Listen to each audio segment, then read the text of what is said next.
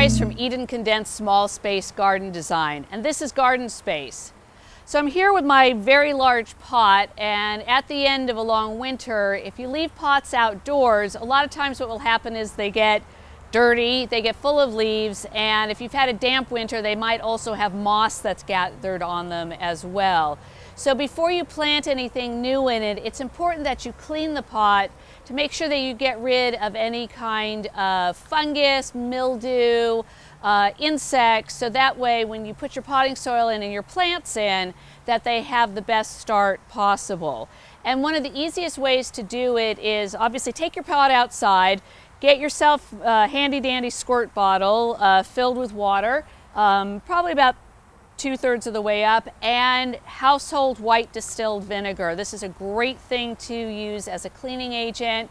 You can also use a little bit of biodegradable dish soap as well, but this won't cause as much suds in your driveway. So I've actually added a couple of tablespoons of vinegar to my water, and first thing I'm going to do is clean out the dried leaves that are in here, because we don't need those.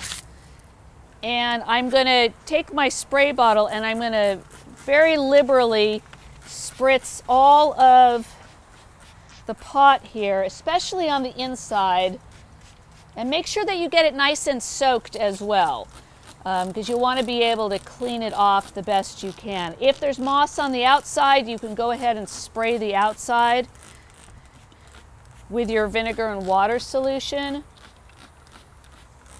And then I have a nice steel brush here. You want to be careful. This is a terracotta pot. I don't mind if it gets a little scraped up. If you've got a nice glazed pot, you may want to use a softer brush. And especially if you've got a lot of moss or mud on your pots, then this is a good tool to have. And then just use it to scrape off any kind of dirt. If there's bird poop or anything like that, get that off and good. You may want to use your spritzer bottle while you're doing it.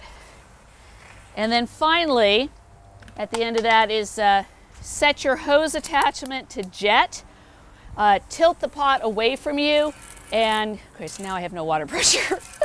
And give it a good squirt here. Hopefully you'll have more water pressure than I do, and that will rinse all of the dirt down through the drainage hole, so you don't have to pick up this heavy pot.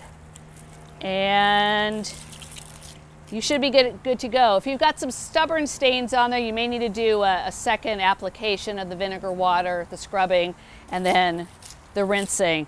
And then after that, let your pot sit out in the sun to dry, and then you're good to go to plant. If you have any other questions about how to clean out a large pot at the end of winter, please contact me at www.edencondensed.com. Thank you very much.